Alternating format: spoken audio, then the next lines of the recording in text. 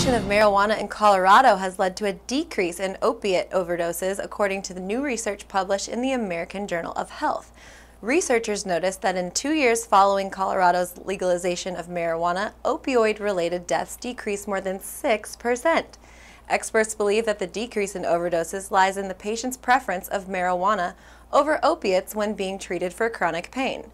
Who would have thought that chronic would work better for chronic pain? Is it still 10 years for med school?